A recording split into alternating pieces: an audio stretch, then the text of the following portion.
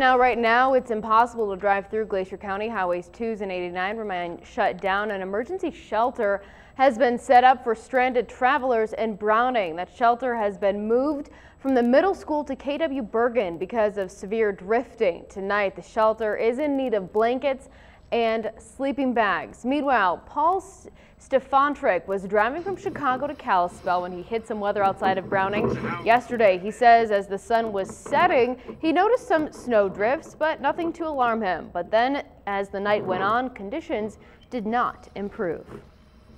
As the time went on, it got scarier and scarier. I mean, I didn't want to go any further because I don't want to get stuck and get stranded out somewhere. We're closed, we can't move anywhere anyway. We don't want to get stuck out there. We'd rather be stuck at a hotel.